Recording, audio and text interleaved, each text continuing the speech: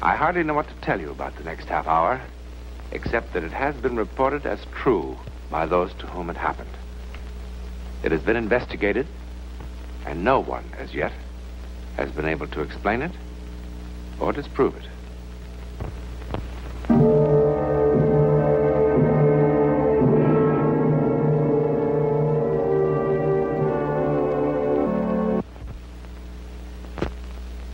Stern, Harold, age 53. Died April 14th. No known next of kin. Who could explain the inexplicable events in the life of Harold Stern? Certainly what happened to him and to those involved with him has never happened before. And certainly it will never happen again.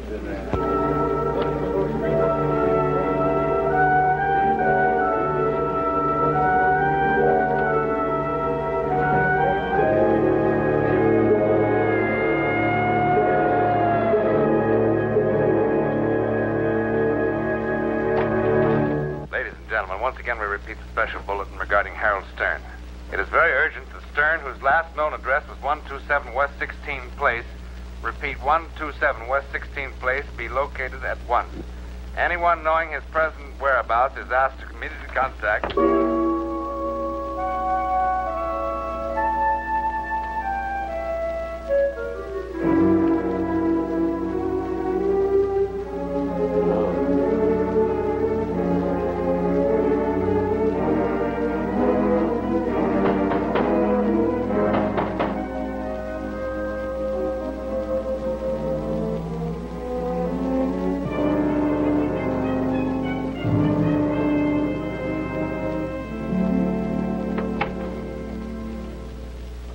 What a merry chase you led us. I beg your pardon? We've been tearing the city down looking for you, Mr. Stern. Afraid you made a mistake. My name is Jordan. Frank Jordan. That's the name of the mailbox. No mistake, Mr. Stern. I'm Lieutenant Barry. Dyed your hair, comb it differently, but the description still fits. Why did you do that, Mr. Stern? I tell you, you made a mistake. I don't understand this. I don't understand you. I think you were public enemy number one. I'm telling you, you've made a mistake. All right, now cut it out, will you? Give me the lab. We traced you through some tax accounts you used to work for. Manager said you'd pledged him to secrecy. But in a case like this, this Lieutenant Barry, we finally located Harold Stern. Yeah, we'll have him over at the hospital in 15 minutes. You will not. Get your coat, Mr. Stern. Pretty chilly outside. You can't tell me what to do. You can't treat me as if I was a criminal or something. Get out of my house. No. Wait a minute. I'm sorry. I guess I did barge in on you kind of impolitely, but this girl in the hospital is unconscious. She's liable to die any minute unless she gets a transfusion. You have a pretty rare type of blood, Mr. Stern. The hospital told me you're the only known donor in this whole area. There has to be others. Instead of wasting your time here with me, why don't you go out and find some other blood donor? No time. You're going to have to find somebody else. Didn't you understand me? The girl is dying. I'm sorry, but... She's just a working kid, but if it's money, I guess she can... Oh, it's not money. I never took money. Then what is it? I don't have to explain. Look, it's nothing to give blood. Thousands of people do it every day without any trouble. It isn't that. Then look at this card. Now look at all the dates. In the last 15 years, you must have given blood, 25 times? 31 times. Well, then you know there's nothing to it. Is there anything on that card about my giving blood the past 3 years? That's when you dropped out of sight, isn't it? I don't want to talk about it. Changed your name, moved clear across town, warned your friends not to tell anybody? Now, look, Lieutenant, I've got a lot of tax work to complete tonight. Instead of wasting my time and yours, why don't you go out and find another blood donor?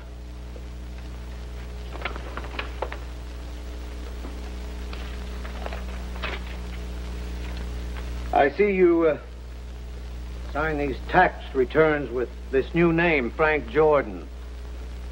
I suppose you've changed it legally. Yes. Fine. Got a copy of the court records around?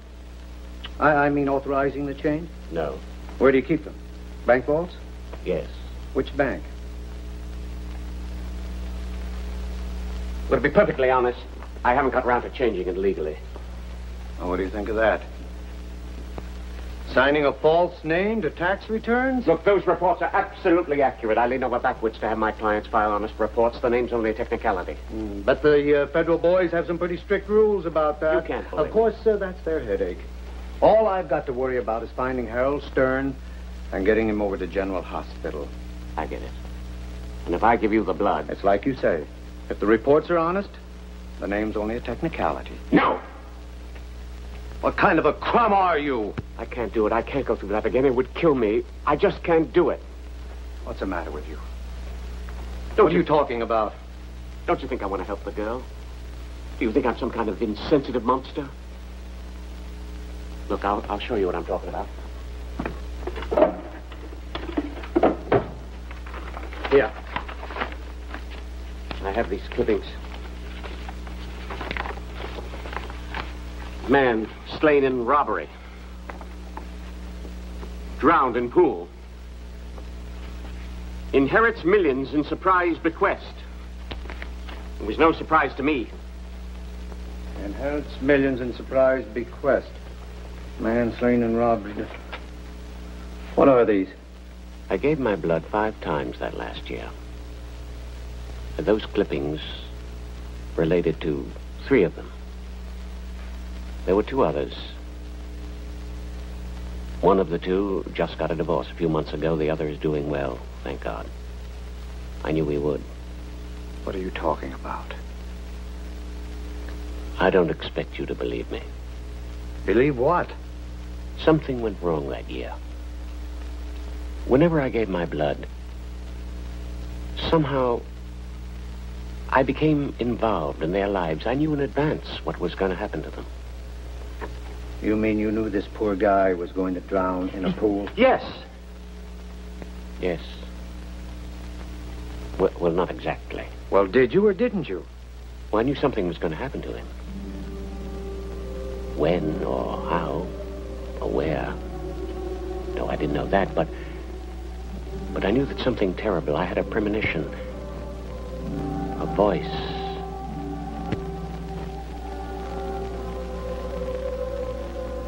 I don't care whether you believe me or not.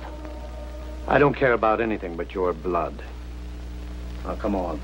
Get your jacket and let's go. No, can't you understand? I can't go on living with a thing like this. Knowing in advance something was going to happen to somebody. Oh, well, if it was something good, well, that's fine. But if it isn't and you can't do anything about it, it's a living hell. I just can't do it. I can't do it. Now, there must be some other blood donor with my type. You've got to find him. Williams, come in here a minute. We're taking Mr. Stern down to headquarters. Booking him on a charge of using a false name on government documents. I'll call the hospital and tell them it's all off.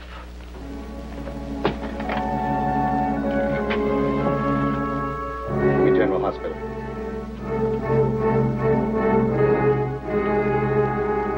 I'm sorry. Get in the car.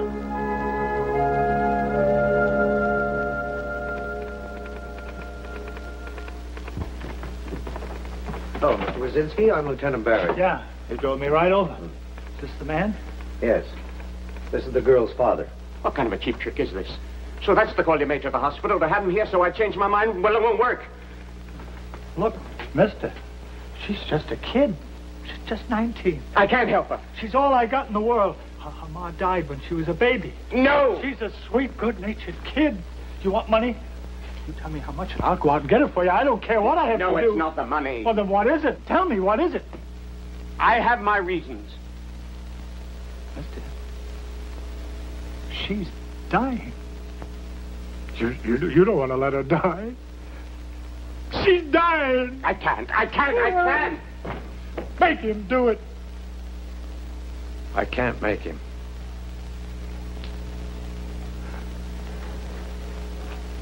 You're just gonna let her die.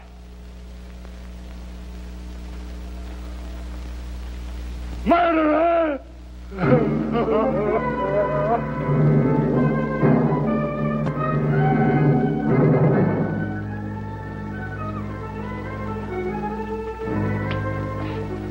can go home now, Stern. I said get out. I thought you were going to arrest me. Get out.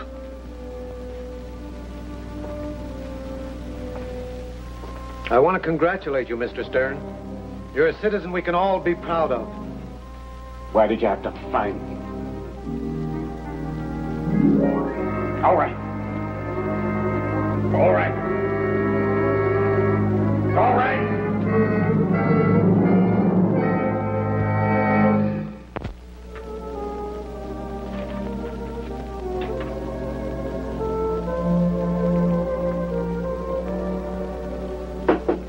Mr. Stern? Yes?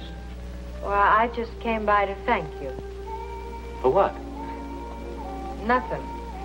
Just my life. I'm the girl who was in the hospital. Oh. I'm surprised to see you up and about so quickly. Quickly, almost a month, a whole month in that creep joint. How'd you find me? The people in the lab. Well, they shouldn't have given you my name. There were no thanks necessary. Oh, modest. That's cute. Well, at least there's one thing that's rare about me, huh? My blood type. I am happy to see you up and about, miss. Lynn. Marta Lynn. Marta without the H. You busy? No. Won't you come in and have some coffee? I was just having some. I guess I could use some.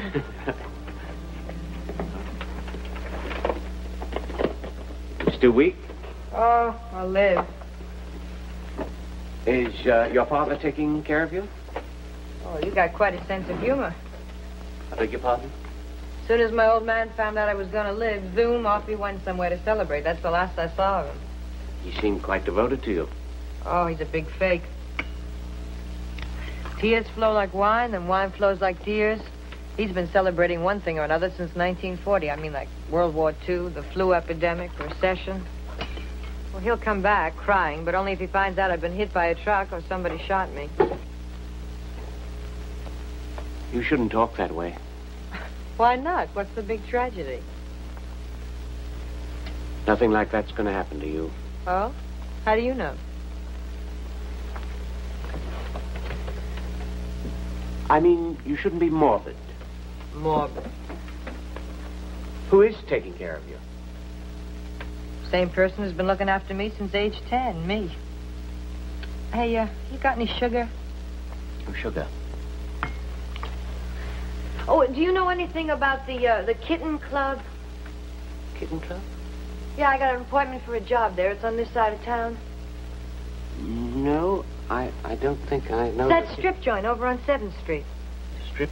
You mean you, Oh, no. I'm just a camera girl, but thanks for the compliment. It was nice of you to drop by. Well, thanks for the blood. I hope it brings me luck. I hope so, Miss Lynn. I hope so. You know, you're really very nice. And, it's not Lynn, it's Wazinski, like my old man. And, Martha with an H.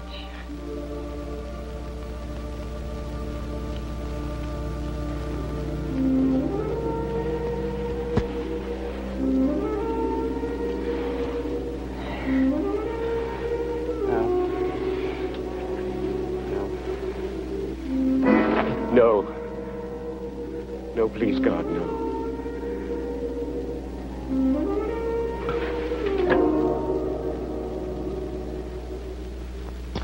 Yeah, George, that's right. Yeah, I'll meet you at court 9:30 in the morning. Well, both the men will be there. Where's the girl? Sure, just a second, George. Where's the girl, Lieutenant? What girl? Well, I don't know. She's still in the hospital, I guess. No, she's not there. She left a week ago. Where does she live? George, hold on a second. Look, Mr. Stern, are you all right? Something's going to happen, Lieutenant. George, I'll call you back in the morning, yeah. Lieutenant, that girl's going to die. Well, it happens to the best of us. No, I mean violently and soon. At your little crystal ball? I tell you, Lieutenant, this is no How's time. she going to die? I don't know how. Mr. Stern, maybe you ought to see a doctor. Please, where does she live? I don't know. Call the hospital. You call the hospital. I did. They wouldn't tell me. Mr. Stern, it's late and I'm tired. Look, Lieutenant, you came to me and made me do something I didn't want to do. You tricked me into it, and now you're involved, too. All right. Do you want to play crystal gazer? Fortune teller? Get me General Hospital. Take it easy. Relax. Fine time of night to come busting into a person's house. I ain't Just take it easy, lady. No answer. She's in there. She came in a couple of hours ago, and I didn't see her leave. Well, she's not in there now. Come on, I've wasted enough time. It's the silliest thing I've ever heard. Yeah. She's in there. Wait! But I smell gas. Gas. Gas. I know it's gas. Got your pass key? Downstairs. Well, get it. Go back to bed. It is gas.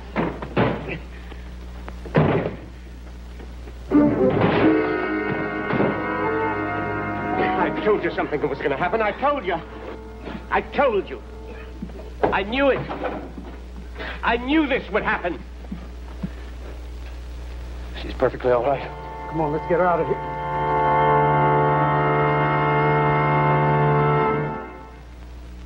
Oh, will you look at that door? The landlady will absolutely kill me. What'd I tell you? She wants to see me first thing in the morning. It's the old heave-ho.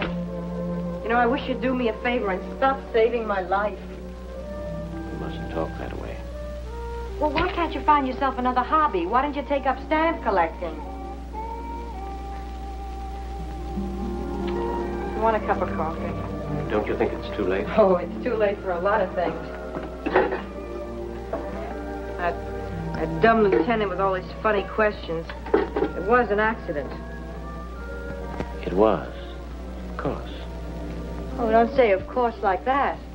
If I was going to kill myself, I wouldn't do it with a lot of smelly gas. Besides, I'm always having accidents. A couple of nights ago, I fell asleep with a cigarette in my mouth, burned a hole in the blanket. Oh, wait till Mr. Summers sees that. You must be more careful. Why? Couldn't the world struggle along without me? I mean, if it really tried. What made you stop by tonight, anyhow? Want to see how you were? No change. Still lousy. Get that job as a camera girl. No. Don't you read the papers? Some more of the famous Wazinski luck. That very night, some hold-up guys shot up the place. Now they're closed down for repairs. We gotta get a job in a place where there's so much danger. Danger? You shouldn't. You really shouldn't. You shouldn't. Look, Mr. Stern, you just gave me some blood. You didn't adopt me. I'm sorry. Oh, I'm sorry, too. It's just that I'm not used to having somebody worry about me. It makes me nervous. I've got an idea. What? I'm a tax accountant, you know. So? Can you type? I'm hardly the secretarial type. Well, really, it doesn't matter very much. I mean, if you can print carefully with pen and ink. You offering me a job? Yes. Why? Well, I feel a sort of responsibility for you. Why? Just do. You really mean that, don't you? Yes. For crying out loud. Look, it would be easy. You could move into my house, and then we would... Oh, Oh, no. No, but Please don't misunderstand me. You see, it's not a very big house. But there's plenty of room. I could sleep in the attic or even get a room next door. I just thought it would be easier. Will you do it? I'd very much like to help you. Well, I sure don't have any better offers, and it'd be a pleasure to get out of this dump. Thank you, Miss Lynn. Wazinski. Wazinski. I thought guys like you went out of style a couple of centuries ago.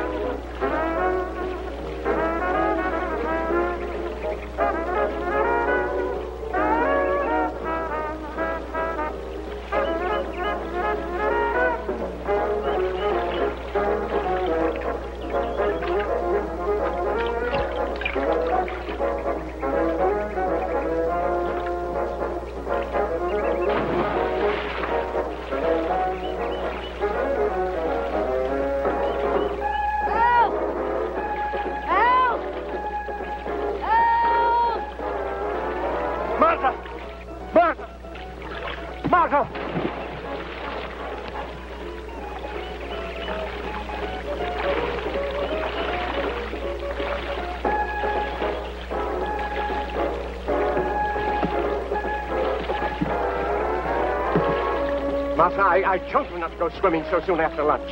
Well, you asked me not to do so many things. I lost track. Besides, I was only kidding. I fooled him, too. Oh, your friend looked a little upset. I thought I'd make like a hero. Why should I be upset? Thank you very much, young man. For what? Big laugh. I swim 10 times better than he does. Oh, yeah? Prove it. Please don't go in. You might get a cramp. Go under. This don't do that routine is beginning to bug me. Now, will you let go? Martha, please don't go in. I'm getting a little bored with being treated like a 6-year-old child, Mr. Stern. Martha! Martha!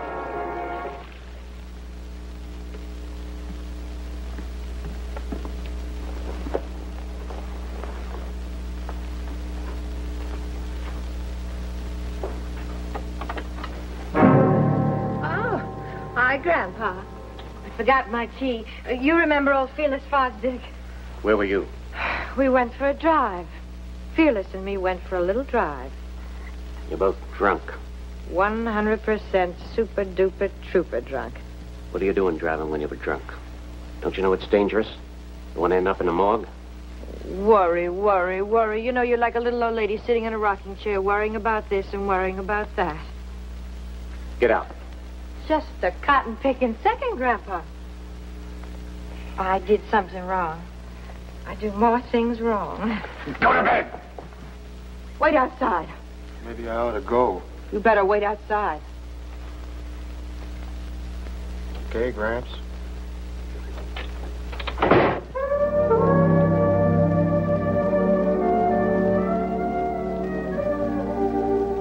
What's the matter with you? Always going out of your way to put yourself in danger? What big teeth you have, Grandpa.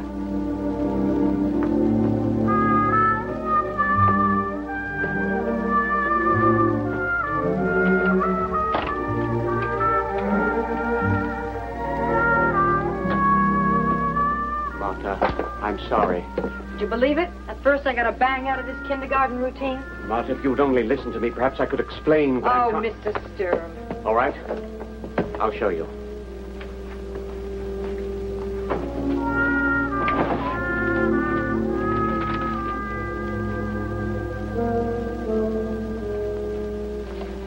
Martha, I want you to look at these, and then you'll understand what I'm trying to say.